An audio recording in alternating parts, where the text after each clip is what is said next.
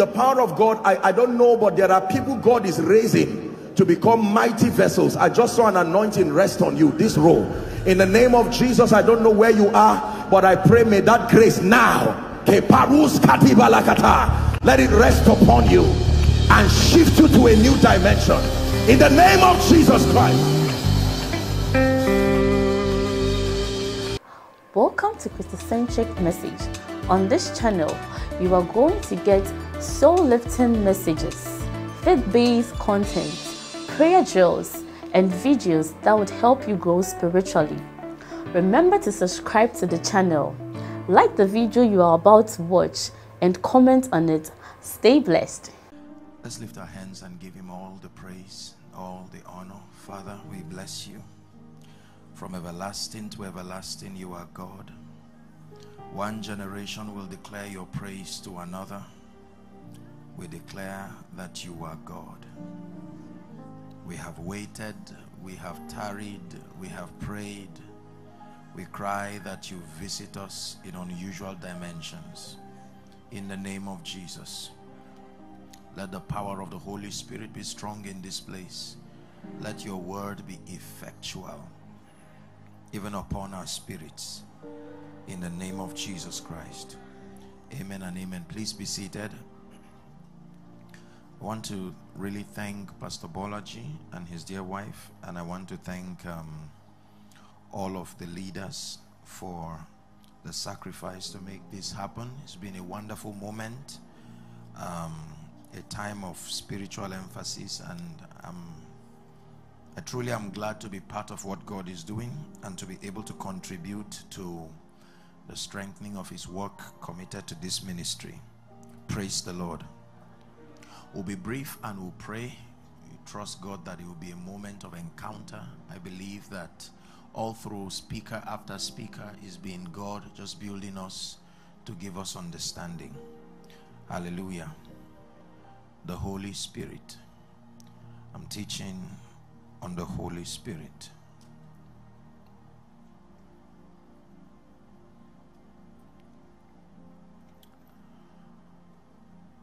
The ministry of the Holy Spirit is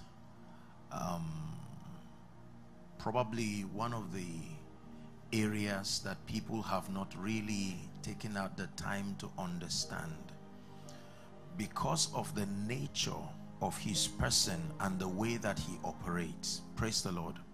Now, the Bible very clearly tells us how that revealed from Scripture the Father has been seen, even though his entire form may not have been articulated.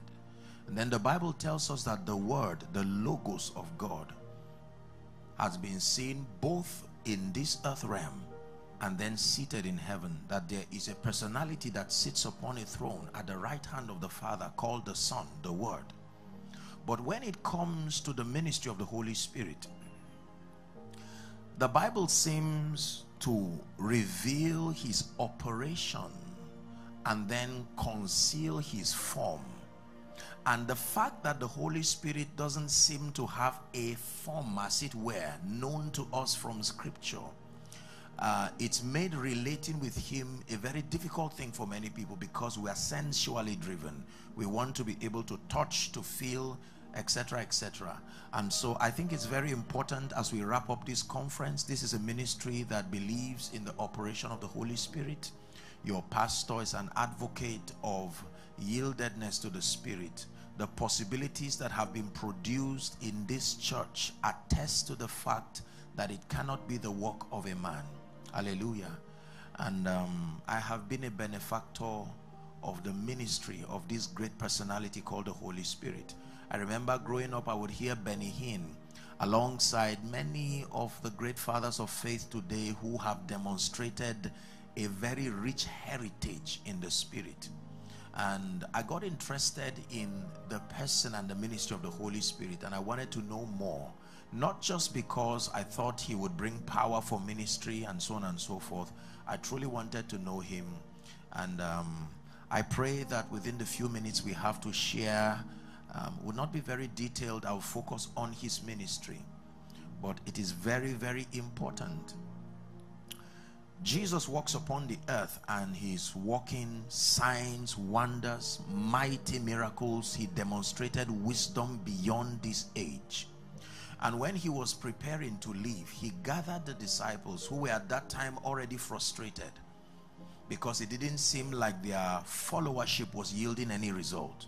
Once and again would hear them converse with Jesus, asking as to what their stakes were for following Jesus. They had left fishing, they had left a lot of things to follow this guy who claimed to be the Messiah. And then Jesus began to introduce them to the ministry of the Holy Spirit. He called him many things. The 15th chapter of John and the 16th chapter of John contains a very detailed information about the Holy Spirit and his ministry. And so Jesus himself made us to understand that it is very necessary for a man to walk in partnership with the Holy Spirit in order to be a full representation of all that is resident within the Christ. Are we together? That it is impossible to represent the purposes of God in the flesh, no matter how well intentioned. You will have to subscribe to the dealings of the Holy Spirit. Jesus himself, the Logos of God, walking in the flesh, seemed helpless until the Bible says he being baptized of John, the Bible says he came out of the water and straightway the heavens were opened and the Holy Spirit descended upon him in the similitude of a dove. And then a voice spoke and said, "This is my beloved Son, in whom I am well pleased." The Holy Spirit is called many things. The Spirit of adoption. The Holy Spirit is called the Spirit of truth. He's called the wisdom of God. He's called the Spirit of glory. Several names attempt to describe him. Who is this Spirit who has turned ordinary men to signs and wonders? We read all through history. History in the body of Christ is full of ordinary people who encountered this mysterious personality and he turned their lives into signs and wonders. Great women like Catherine Kuhlman would record again and again the benefit of their encounter. She would cry and sob on stage saying, "Do not grieve my best friend." And it didn't make sense to the audience. Who is this mysterious best friend with no form and yet real? Great patriarchs like Benny Hinn would talk again and again about his ministry and the results that have followed their lives. They have brought glory to God. Others who have gone now before us like Reinhard Bonnke, T.L. Osborne, these men subdued kingdoms. They wrought righteousness by the ministry of the Holy Spirit. And it is important that we do not lose the fervency and the awareness of how helpless we can become without him. When Jesus gave the apostles the Great Commission, they were in a hurry to go and he said, "Tarry ye. Gentlemen, do not embarrass yourself. Be patient. There is a personality that will come from me, from heaven." Are we together now? The Holy Spirit came upon ordinary people, very weak people, and turned them into objects of praise. Many of them unlearned. And yet when the Holy Spirit came, they demonstrated dimensions of dominion and results. We need the Holy Spirit. Now, theologically speaking, the Holy Spirit has a threefold function. Very quickly, the Holy Spirit's operation is threefold. Number one, he has a ministry to creation. Please do not forget. If you're writing, please write it down. The Holy Spirit has a ministry to creation. Isn't it amazing? You know, most people would think he has a ministry just to believers or unbelievers. His first ministry is to creation. The first revelation of God, the dimension of the Godhead revealed in Scripture that we see, was the Holy Ghost. Genesis 1 verse 1, in the beginning, it says, God created the heavens and the earth. Then it says, now the earth was dark, void, formless, and the Spirit of God hovered round the face of the waters. And then verse 3 says, and Elohim said, light be. You see that? So the personality of the Holy Spirit revealed. When Jesus was about to become flesh, the Bible lets us know that Gabriel appears to Mary and begins a discourse with her. Oh, this is what will happen. You will carry a child, and this and that, this and she said, how shall these things be, seeing that I know not a man? And Gabriel replies, the power of the highest. He's not just called a person, he's a power. The power of the highest shall overshadow you. Praise the Lord. So he has a ministry to creation. Number 2, the Holy Spirit has a ministry to unbelievers. We'll look at it very quickly. His ministry is not limited to creation alone. Plants and animals need the Holy Spirit. The earth needs the Holy Spirit. The sea needs the Holy Spirit. You will be amazed to know the ministry of the Holy Spirit to creation. Withdraw his ministry and you will see how crippled the earth becomes. His ministry is not just to men, the inhabitants. Inanimate things require him. He is the life-giving dimension of God. Are we blessed? And then his ministry to believers. So let's look at it very quickly. The Bible tells us, please look up. It says, until the Spirit be poured from on high. Isaiah chapter 32 and verse 15. Until the Spirit be poured upon us from on high. And then it says, the wilderness will be counted for a fruitful vine. The wilderness and the vine are plants, and yet they depend on the outpouring of the Spirit. Are we together now? That the wilderness be counted for a fruitful vine. Of course, I know we use it prophetically to mean the wilderness in my life, but this statement was literal. That when the Holy Spirit is poured upon a space, a sphere, he is able to turn chaos into order. So he can turn a wilderness to become a fruitful vine, and then a fruitful vine to become a forest. The Holy Spirit. When there was confusion in Genesis chapter 1 and verse 2, it happened as a result of the judgment of Lucifer and the then creation. Darkness, void over the face of the deep. There was no human alive, yet the Holy Spirit had to come for order to begin to happen. What is his ministry to creation? He's the life-giving factor. Listen to me, plants and animals and the seas do not just survive on the geographic and biological activities that happen on earth. It is the limit of science, and we respect science for its evolution through the years, but there is still a lot that science is yet to discover. And I tell you in advance, the unit of life is not an atom. The unit of life is God. The unit of life is the Holy Spirit. As we continue to advance in intelligence, we'll get to a point where we'll be brought to our knees again. That in the beginning, God. In the beginning of anything is God. The beginning of rocks, God. Plants, God. The seas, God. He has to be Alpha. It's a position that no other technology can contend with. When the Bible calls him Alpha, it doesn't mean the first. It means the originator. Are we blessed already? So the Holy Spirit, a representation of the Godhead, Alpha. Now, but I'm interested in his ministry to unbelievers and then believers, because most of us here are believers. He has a twofold ministry to unbelievers. According to John chapter 16, I think we start from verse 12. The Bible tells us that the Holy Spirit provides the system of conviction.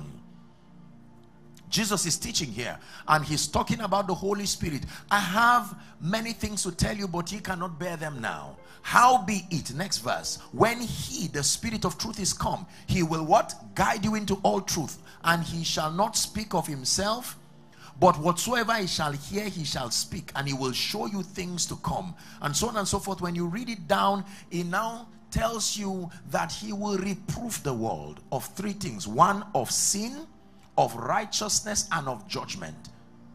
It's amazing that miracles can challenge people but not create conviction. I hope you realize that when Jesus walked upon the earth, they saw the signs, the wonders. They saw the dead come back to life. They saw him multiply bread. They saw water turn to wine, etc., etc. And yet the Bible says some doubted. In spite of the miracles wrought by the Christ himself, it was not enough to produce conviction. Signs and wonders are wonderful, but they will never replace the convicting power of the Spirit. It takes the Holy Spirit to turn Saul into Paul. It takes the Holy Spirit to turn Cephas to Peter. It takes the Holy Spirit to turn ordinary men. He is the one who provides conviction. There is a spirit in man. He's planted a conscience in man, but it is the ministry of the Holy Spirit. So as the word is coming like this, he is the one who makes the word fruitful.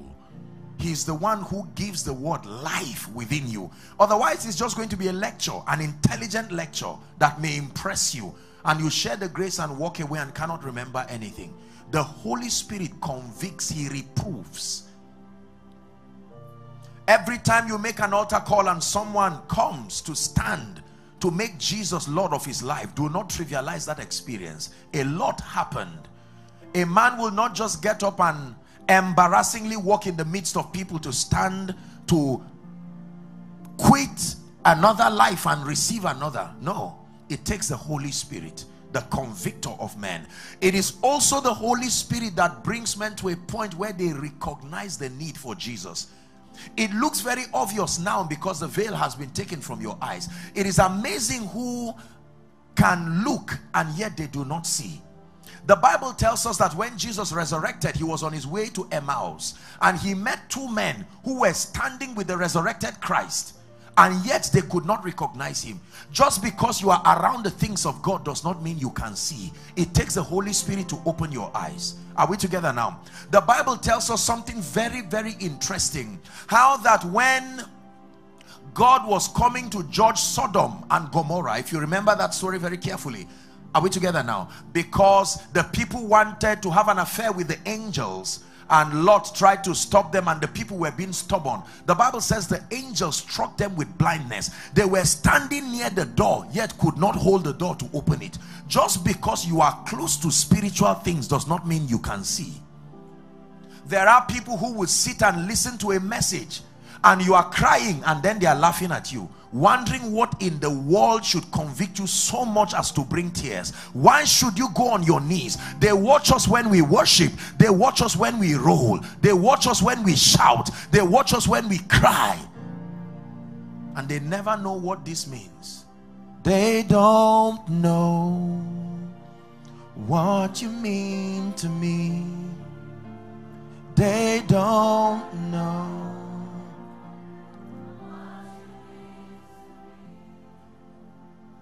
It takes the ministry of the Holy Spirit to open the eyes of people. How many people laugh at the ministry of the Holy Spirit? They see people praying in the Spirit and wonder and debate and come up with all kinds of theological dissertations to prove his ministry as not being valid in today's world. Do not take for granted that your eyes have been opened to see. Many people came to look for the Christ, even the apostles, and they did not find him. But it took a woman, when she came and looked at the tomb, she did not find him. She stayed there until she now saw him at the garden. She shouted, "Rabboni, you are God. I have seen you." Next time you see a loved one who is struggling to change, struggling to see, struggling to know why you are committed in church, struggling to know why you are fasting for 21 days, struggling to know why you wake up in the night and pray. You are already a millionaire, why fast? You are already a billionaire, why pray? You are already an intelligent student, why pray? I thought all of this, the passion for God was supposed to be for people in need, and they see that you seem to be complete, yet your passion doesn't dwindle. You must pray that the eyes of their understanding be open so that they will see. The Bible says in Isaiah chapter 6 and verse 1, in the year that King Uzziah died, I, Isaiah, saw the Lord. They must behold him for who he is. I have met people who have seen him. I have seen him myself. But it's not just a visionary context. That the Spirit of God must bring the reality of Jesus to you. Otherwise, the faith life will become a ritual, a burdensome ritual. It is the ministry of the Holy Spirit that gives life to your Christian experience. Otherwise, you will just follow through because people are doing it. And let me tell you, one day you will be tired, even if you are a pastor. It's the reason why people do not last. The staying power, the fortitude for continuity is not there. After 10 years, 20 years, they now begin to write all kinds of things and say, I'm tired of lying. I'm tired of lying. I can't pretend this. He looked at them and said, will you also go? And they said, to whom shall we go? You alone have the word of life. The Holy Spirit. The Holy Spirit. Are we blessed? Now his ministry to believers, we have to rush because of time. There's a twofold ministry, and I just want to introduce it quickly and then we'll pray. The ministry of the Holy Spirit to believers. Number one, the ministry of transformation. Please pay attention. Now this one concerns us. The Holy Spirit is the agency authorized by God to take advantage of the word and sponsor transformation in the saints. Transformation is impossible until the Holy Spirit gives life to the word. This is very, very important. The Bible says when he, the Spirit of truth, is come, he will guide you, not that he will give you. Do you know, even if all you have is truth, you can still be destroyed? Truth in itself is not what liberates. It is the guidance of the truth to be able to apply it line upon line. Satan uses the word of God to kill. The word is like a sword. You can use it and kill yourself. So it is not just because you have access to truth and that means you have liberty. No, it must be sequentially arranged like you build a house. Are we together now? The Holy Spirit. Let me give you an instance. Did you know that there are information that when you hear before hearing others, it will destroy you? I give you an instance. When a believer just gets born again and the first message he hears is about wealth and prosperity, as powerful as it is, that believer is in trouble, except the mercy of God intervenes. Do you know why? The reason is because he has not received the messages that bring death to the flesh and enthrone Christ experientially. And the Bible says the prosperity of fools will destroy them. And so when that guy accesses wealth, he's not been taught that all things in this kingdom belong to God, including the wealth. He's not been given an understanding that owners are rebels in this kingdom, that we do not own things, we are only stewards. And the Bible says, moreover, it is required in stewards that a man be found faithful. So the absence of that foundation will corrupt something that is good. Now he prospers by engaging the principles that make for the blessing, and he does that at the detriment of his soul. The Spirit of God guiding us. You need to know this before this. If you do not know, for instance, that every time God blesses you, it provides a repulsion from the gate of darkness. You do not know that. Now when you are blessed, you will be surprised. When things attempt to fight the word of God in your life, you will think it's strange. But when you have been taught that this is the side effect of loving God, he said it. Are we blessed now? The Holy Spirit bringing transformation. Everybody say transformation. The name given to the process that makes you like the Christ in experience is called transformation. Transformation is more than enlightenment. Transformation is more than enlightenment. The Bible says in I think 1 Corinthians now chapter 3, and it says, now the Lord is that Spirit, and where the Spirit of the Lord is, there is 2 Corinthians 3 and verse 18.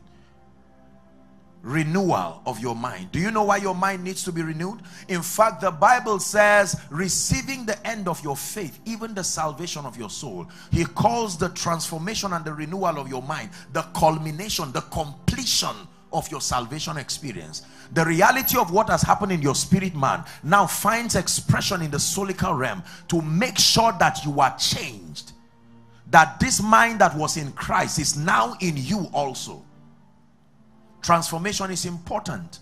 Because your mind is the only gateway that allows the Holy Spirit and allows demons even to your life. If your mind cannot host God, you cannot host God. Are we blessed? Yod-Heh-Wah-Heh is your name. Breathe, Lord. Just breathe your name upon me. Breathe. There is a spirit in man, Elihu said, and the breath of the Almighty can make men of understanding. That means I can start in ignorance. I can start completely naive of spiritual things. And then the Holy Spirit holds my hands, brothers and sisters. And while you laugh at me, while my background continues to show why I should not rise, the Holy Spirit vetoes all these limitations and begins to culture me into a way and a dimension. This is powerful. Never talk about a man who has chosen to hold the hand of the Holy Ghost, because that man is on his way to becoming a wonder, regardless of what your opinion is. He is a master at turning chaos to glory. I know this because my life is a testimony. For with God all things are possible. The Holy Spirit holds your hands and turns you, ladies and gentlemen, into a sign and a wonder, an object of praise, an object of awe, regardless your background, regardless your limitation. It doesn't matter what is an advantage or a disadvantage. He is the advantage. Hallelujah. Transformation. Transformation. How does he transform? Number one, he activates your spiritual senses. The Bible calls it being alive to God. 1 Corinthians chapter 2 and verse 14. He makes you alive to God. He strengthens your organs of interaction with the realm of the Spirit, so that you are now alive. You are now alive. You can be alive and yet you are dead. But he is able. He says, awake thou that sleepest. He was talking to those who were awake. Yet he said, awake thou that sleepest.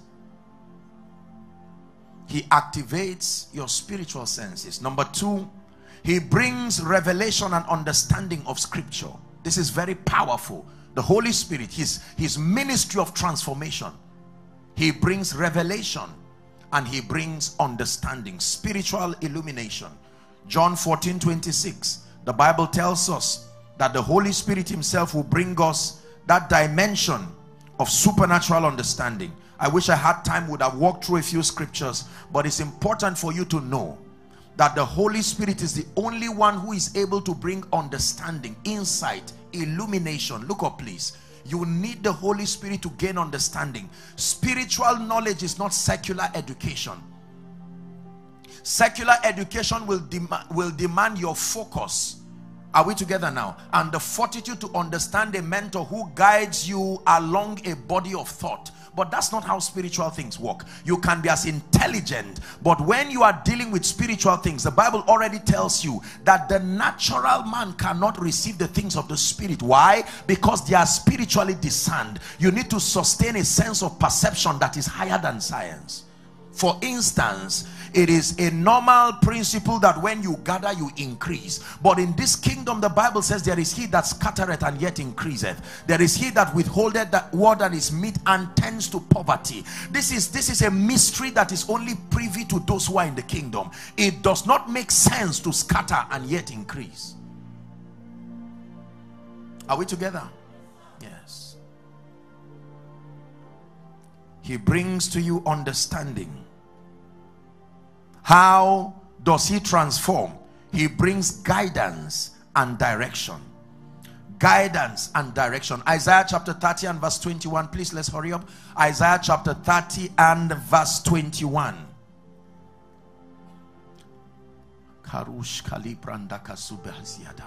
And thine ears shall hear a word behind thee, saying, this is the way, walk ye in it.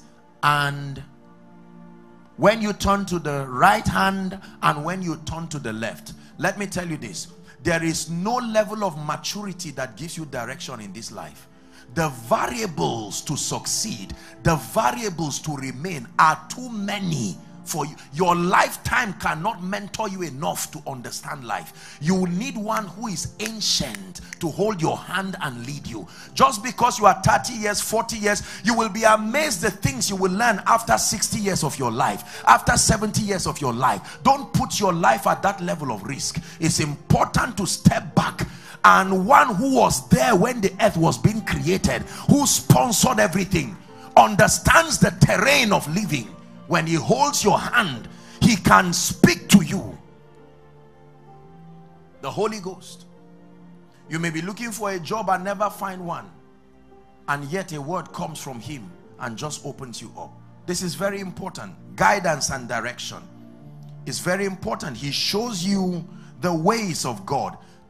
Bible study without the ministry of the Holy Spirit will turn you into a religious person. He has to be the Lord of your study life. He has to be the Lord of your prayer life. Are we together? Look at me. Let me share with you something. Do you know how what we call the Sanhedrin, the council of the elders, the religious people, do you know how it started? Back down to the time when Moses, the Spirit of God that was upon Moses, fell upon 70 elders. Are we Bible students?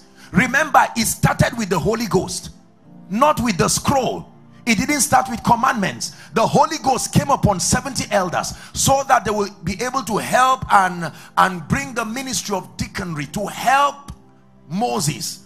But as time went on, they took the Holy Spirit out of the picture. By the time we get to Jesus, all they had were scrolls, and the Spirit was no longer there. A people who started with the Holy Ghost now do not even know him, but they knew the Torah, they knew the Pentateuch, the 5 books of Moses. They would say it in their law. He said, ye err, not knowing the scripture. Not having. You have it, but you do not know it. Are we together now? Yes. It says, you search the scripture, for in them you think you will find life, and you will not come to me.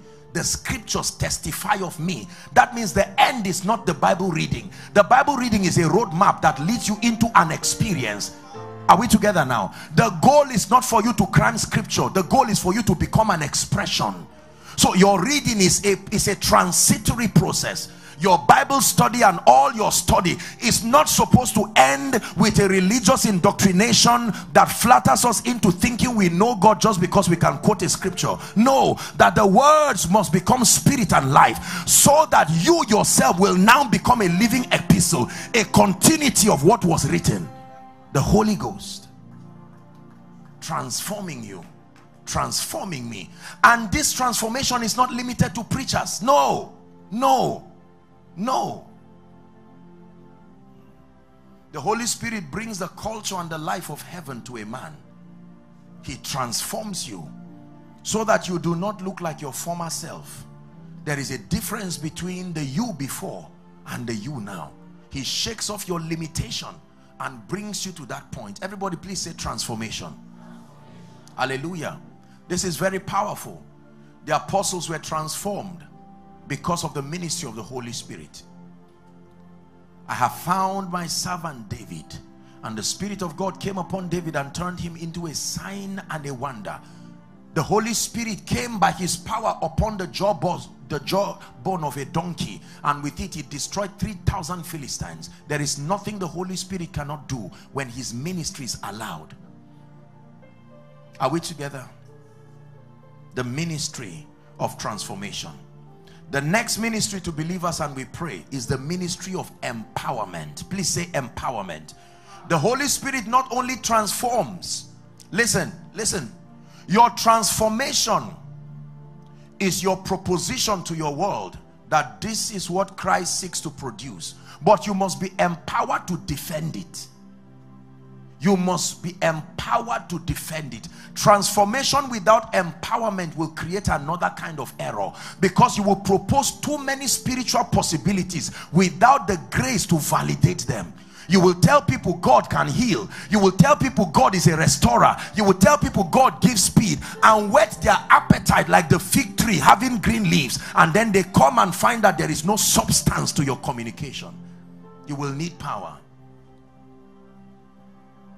Blow, blow, Blow like a mighty wind, Spirit of victory, cover us with your wings. Blow, blow, blow like a mighty wind, Spirit of victory, cover us with your wings. Listen to me. The Bible says, but my horn shalt thou exalt like the horn of an unicorn, and I shall be anointed with fresh oil. I submit to you, dear people of God, that there is a lot of boastful speaking in the body of Christ without the grace requirement to defend it. This is why our talk is soon becoming a nuisance to society. We propose too many things about God and we round up services and nothing happens. We tell people God is able to do this, God is able to do that, God is able to do this. We live in a generation that is not just loyal, they need results. They need real results. Let me tell you this generation needs real results. We must be able to make the word become flesh so that we can now behold the glory. If God prospers, let our lives show it. If God brings speed, let our lives show it. If God restores, let our lives show it. Are we together now? Yes.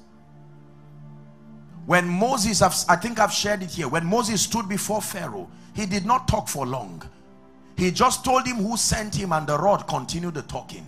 There must be something in your life that keeps talking even when you are quiet. Thy rod and thy staff. There's too much talking. God can lift, God can anoint. My brothers and my sisters, the anointing of the Holy Spirit is an authorization, it legitimizes your operation, it's an ordination into the possibilities of the Christ. It is true that the Holy Spirit empowers. He empowers a businessman, he empowers a man of God, he empowers a student, he empowers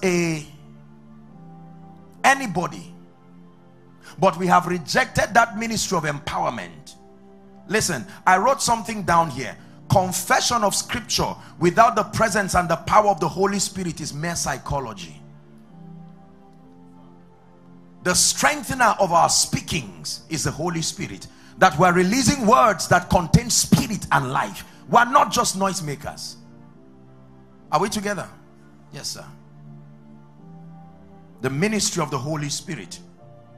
Isaiah chapter 61 from verse 1 to 4, the messianic prophecy that applies to the church prophetically. The Spirit of the Lord is upon me, it says, for he hath anointed. The word there is to be called, to legitimize an operation akin to an ordination. The Spirit of the Lord is upon me, he hath anointed me. And then he begins to list the things that he has anointed me to do. Dearly beloved, I hope you were blessed by this message. Do not keep the video to yourself. Share to as many as you can to help them bless. Check our homepage for more of our messages. Subscribe to the channel, comment on it, like it. See you on our next video. Bye. Pray, pray, pray for your destiny. Salaskade bashkana kata branda kate katos. Kate branda kata pakotos koto brekete kelekata. The phase of development. Lord, grant me the discipline